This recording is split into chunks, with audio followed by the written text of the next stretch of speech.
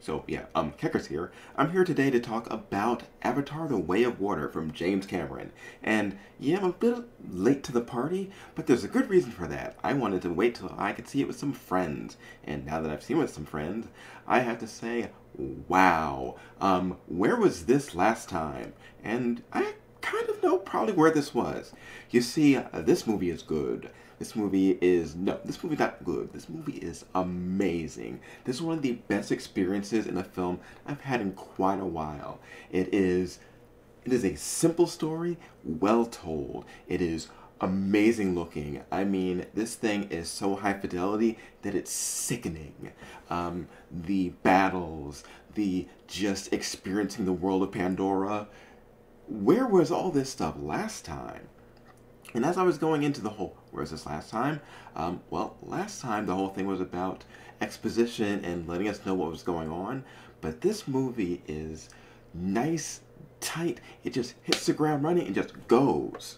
So this one picks up quite a few years after the end of the first movie, where Jake and Neytiri are starting their family, and their whole big thing has been going on in Pandora. And obviously, the thing that everybody was expecting was going to happen at the end of the last movie happened. The humans came back and they started all of their mining and all their other stuff going on. But they also just showcased that, the Na'vi really can't stop the humans from arriving, because the simple act of them landing creates a huge crater that devastates the environment. It's like, what are they supposed to do if the humans really want to wreck shop? But anyway, one of the main things that this thing has over the previous film is that it gives you actual characters to care about. Jake and Neytiri's family in this are the core of the film and the core of the franchise going forward. Because that's what this is now. It is a franchise, and they are really hyping and setting things up for the long haul now. But also, they've got a good villain. It seems that James Cameron realized his mistake with killing off Quaritch in the first film, because he was pretty much the only person on the human side that we cared about as a villain. So he's back in a V form. Yeah, so he has his own avatar, and he's learning about the world, and he even has his own kind of mirror to Jake's journey in the first film, where he's being brought through the environment and he's learning about Pandora, and he's bonding in a certain way, though he's still being an asshole, and he's being a delightful asshole. He's such a great villain. But with him coming back, with the humans coming back, Jake and his family have to leave the tree people and go to learn the way of water.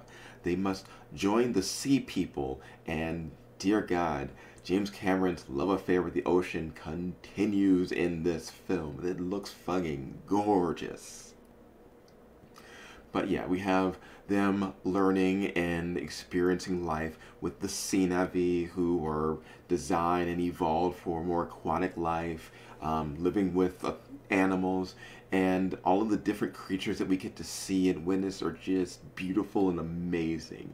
And this is a new way of living that we're seeing with these characters, which is very different from their whole forest environment, but they kind of just explain it through experiencing it. There's not so much a lot of the same spend 20, 30, 40, 50 minutes just learning about what these different animals are. You just see them in action. A couple of animals you to get the names of, particularly the good old crabs. Oh, they've got some great crustacean whales in this, and even they have their own language. So, like, wow, the animals really are equals in this world. So it makes even more sense that the Na'vi connect to them.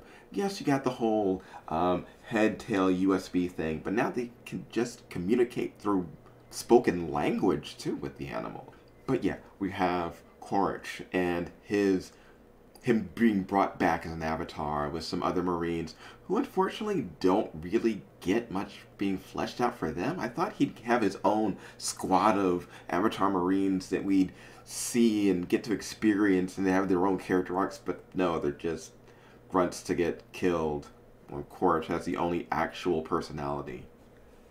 I mean, one of them's got a heavy weapon, and one of them's a girl. I mean, that's something, but no, it's not. What really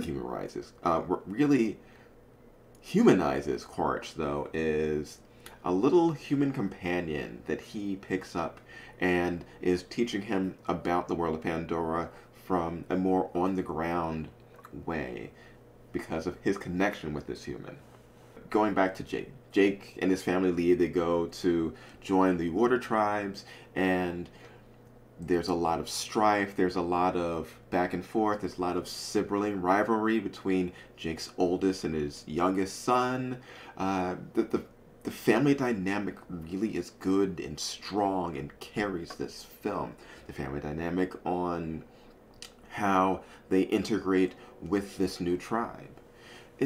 This movie is good. This movie is great. This movie is strong, emotional. There's going to be amounts of times where you're going to cry. There's going to be amounts of times when you're going to cheer. This is a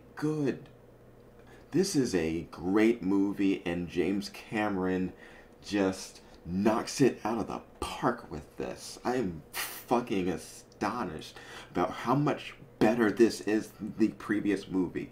It looks better, the story's better, the characters are better, the fight scenes are better. Oh my goodness. Jake and his rematch with Quaritch, it's just... everything in this film is strong, and you should go see it. If you thought Avatar 1 was a fluke, it is not, and this thing has earned every bit of the billions it's going to make. I'm Keckers, and yeah, Avatar 2, Way of Water. I'm looking forward to Avatar 3 now. Later, taters.